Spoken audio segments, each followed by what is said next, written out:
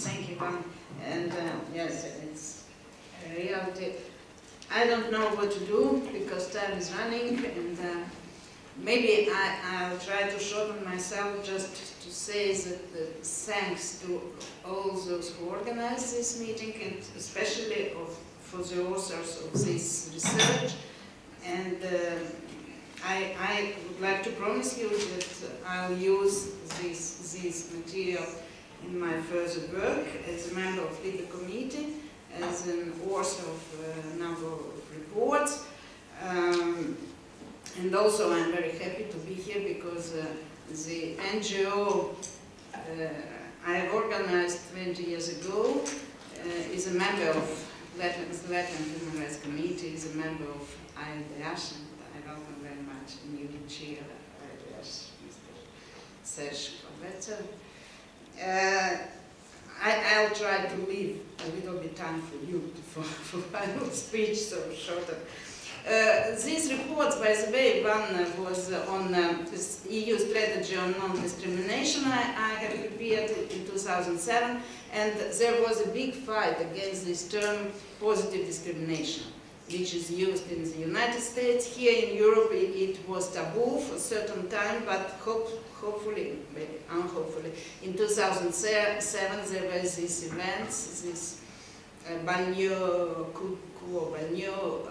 in France, and my French colleagues agreed to use special wording. I proposed them just positive measures instead of the word discrimination. We don't like very much in certain states in Europe. We are using this term positive measures, and a lot of concrete proposals for these positive measures were included in this report. You can maybe re-examine what was first, and of course many of them concerns also Roma. Now I am a reporter.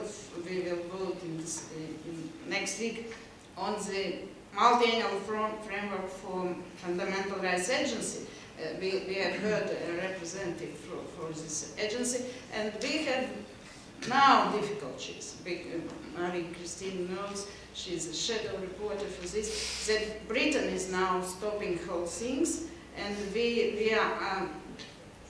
will face a new year with no multi-annual framework for fundamental rights agency. The Parliament, I hope, will give our consent, but Council will not accept it by the reasons that Britain Parliament is making efforts to prolongate all this artificially till spring, and the Fundamental Rights Agency will not have its multi-annual framework, which means that they will work only by request for the reports. But I hope still that in spring we will have possibility to produce a number of reports, including report on Roma.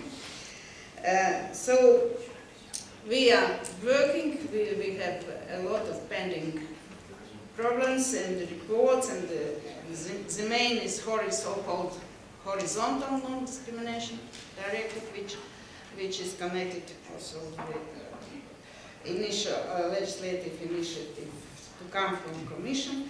But that's our plan, and thanks for this report, especially because unfortunately my country, Latvia, is mentioned in one of the first pages, this shameful case when the Supreme Court of Latvia did not accept the penalty for men who told that Jews and Roma are not people.